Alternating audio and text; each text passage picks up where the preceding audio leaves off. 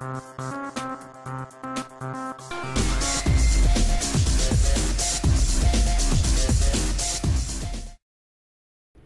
guys, this is Agerian7 and I'm bringing you the finals of the Agecraft Open number 1. Our two finalists, Naruto as the Orange Zerg and Brian Jacko. Hopefully I said it right this time, sorry. I think I said it wrong in my other videos, but he is playing the Purple Terran. Two good players here in the finals. The finals went actually pretty smoothly. A lot of players didn't show, but I had good organizational skills, and I organized the games, and everyone played their games. And hopefully we can do this again, except with a lot more people and a prize. So let's see how this game is going here. Now, checking both players, Naruto is just going a very standard Zerg build, just making drones in the beginning. Same thing with Brian Jacko. But Naruto comes here and harasses this little SCV here, just being a total a-hole. Well, not really. I'm gonna bleep that out or something. I don't know. But no, he's just being harassing this one SCV, but I guess Brian Jacko uses that SCV to scout while this one builds his supply depot that wasn't finished built yet. So here we go, 3 drones coming out, just going a very economical build. Doesn't seem to be going like a 6-pool or anything. Brian Jacko just making SCVs too, just was a little supply cap there because of that little drone harass there. So Brian Jacko coming in here for a little view, doesn't see anything funny, no spawning pools in any places, just very standard for Brian Jacko here building up barracks. And this little SCV drone fight going on, who's gonna win this, putting up the health bars. Seems like Naruto is gonna lose that one, and but he doesn't lose the drone, which is pretty good. Building another supply depot for Brian Jacko, but here we go, there's a spawning pool and an extractor for Naruto. This is a very good play, or very good standard, getting that spawning pool for Zergling speed if you want to. So, and this Overlord coming into scout over here, won't see anything interesting, no hidden barracks with Reapers or anything. Just Brian Jacko just making Marines from his barracks, not going into orbital command just yet. Or oh, there we go. There's the orbital command. I just called that. And the Vesping, no refineries going up at all, so it doesn't seem like there's going to be any Reaper harass or early Marauders or anything, any early siege or mech play. So there we go. Spawning pool is up. Naruto is. Let's go to the production tab. That's much easier.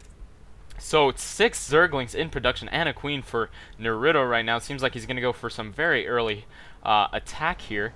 Just Marines and SCVs being made for Brian Jacko right at the moment. Overlord's just going everywhere to scout. Fully saturating that one extractor there and putting up a Baneling nest. Ooh, we could see a Baneling bust coming up soon because this wall off it here is going to be very hard for the Zerg to bust through because of these Marines in these places. Is it possible? Yeah, he could probably bust in through the back, which I would probably do. It's a better idea. He's got this Overlord here to scout to see if he has any bunkers there, but he doesn't at all. So Zerglings just run by, getting a lot of damage on some of them. Just 8. Some have one has like 8 life, but not a lot of damage. But here's more Zerglings coming up, so it's going to be very hard to even get through there if he even tries. Another command center being made for Brian Jacko. Seems like he's going to go for an early expansion, and 2 racks is coming up. So we're going to probably see some nice MM, Marauder, and Marine.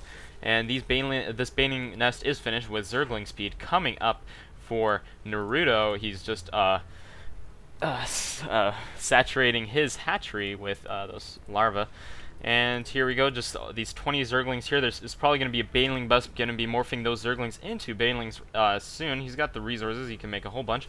But adding a reactor onto this barracks, which is I found pretty good, because you can make some Marines from here and attach tech reactors to all of these. But here we go, 3 racks is coming up. This is going to be a very heavy MM play, maybe if he gets a starport, but it doesn't seem he's getting a reactor, so I doubt he's getting a starport. But this one going, he's morphing that into orbital command right away. He's probably going to take this expansion pretty quickly, which is very good. Zerg player taking an expansion of his own, which is good. Very nice to get that early expansion up. But uh-oh, seems like Brian Jacko is going to try and place his command center there with those Banelings, but it seems like the Banelings instead go for a bust there, blowing up one supply depot. This supply depot is going to go down because of the fire, but Naruto going straight for the command center. Command center lifts up Very good play here by Naruto. Busts in, get these Zerglings on the surround, but very nice micro from Brian Jacko getting those Marines out of there, but it doesn't seem like it'll be enough. Wow, 4 Zerglings left in there against 1 Marauder. Marauder's gonna go down. Do we have any more units coming up? Yeah, we've got 6 Speedlings coming up from Naruto. This doesn't look good at all for Brian Jacko. SCV's going down, but he's making a ton of units right now. He's got a reactor on that barracks, so it's going to get a bunch of Marines. So I think he'll be able to defend this. But these Speedlings coming in here from the front is not good at all. Very early pressure from Naruto. But he's trying to get some nice micro there, moving that one while the other Marines shoot. I love doing that. It's very good micro. But there you go. Those Zerglings run away since Brian Jacko can quickly, with these 4 racks, just pump out units. So a good idea for the Zerg player, if he did see those 4 racks, so I would definitely go further into Banelings, which seems like what he's doing. But this orbital command going down with these Banelings right outside, this is not a good idea. I would move my troops out there and see if I could defend it, but it's very hard because those Zerglings can get us around. But here, the Banelings going straight for the SCVs, but no! SCVs run away. Luckily, Brian Jacko saw that. It's very good. But more links coming up. Any more tech coming up? No, just an evolution chamber. Nothing being produced. But he's got 3 drones sitting around. He should be saturating this natural. Getting constant drones is very good for Zerg. Oh, I missed some damage. I'm going to make that go back. Sorry, that was my bad there. But here he goes, Zergling's getting this around. SCV's coming in to attack too, but these Banelings coming in, doing a lot of damage to both players, but doesn't seem to take out it takes out a whole bunch from both sides, but Brian Jacko has enough to defend that. So it's really, really well defended, but still is a good attack also. But a lot of SCVs were lost there. I just want to see how many units were lost. More on Naruto's side were lost, but more Speedlings coming up here. Does it say what types of units were lost? No. So looking at the income right now, Brian Jacko is ahead because of those mules. But yeah, but they have the equal amount of harvesters. Yes, those mules do so much. They take so many minerals, and they're just amazing. So Brian Jacko, or Naruto here, should be saturating this expansion. This looks like it could use a couple more drones actually, and making a roach warren, which is a good idea against this kind of play. Yeah, there aren't many units that can really counter MMM effectively right now for the Zerg player, but I would suggest just going more into Ling Baneling, because if he's grouping these units into these big balls, if you can micro your units correctly, you could do some terrible, terrible damage. The Zerg player should look into doing that. These 2 pairs of overlords here, I would suggest going in from the back because this is so heavily defended. Just getting in there, if you could get a couple Zerglings in there, you could take out a whole bunch of SCVs by the time these guys arrive. Is Stim researched by, no, concussive shell being researched right now, and Stim. So still no Stim, so those Marine Marauders aren't going to get there very fast. Yeah, Brian Jacko doing a very good job spending his minerals, and we just have this one spine crawler here just in case of a counterattack. I guess that's what Naruto was expecting. That's why he's not staying on the offensive, but researching ground 1 carapace, getting some good tech for his units. Is there, okay, just finally now taking the 2nd extractor and these 2 extractors too, so it seems like he's going to go into very high-tech build now, maybe mutas, hydras. I doubt hydras though. Mutas too. If you go Mutaling, I think he should be fine. But Baneling still could take out these huge clumps of units, but you need to have that Baneling speed. Yeah, he doesn't have that Baneling speed researched. He definitely needs that if he wants to catch up to those units, but they already have stim packs, so they can just stim and run away, or stim 1 and suicide it. And I've seen some very good micro actually. I've been watching the Intel Extreme Masters, and I forgot who the player was. I think it was, no, it was the game before Demuslim and Idra.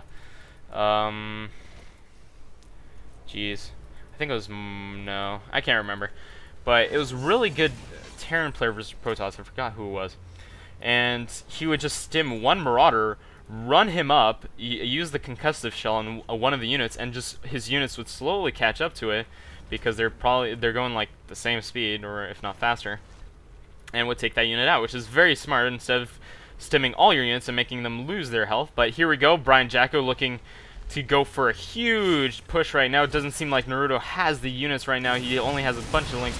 Banelings would be perfect right now, or even Banelings Burrowed. But there we go. There goes the stem. Very good micro, moving those units around.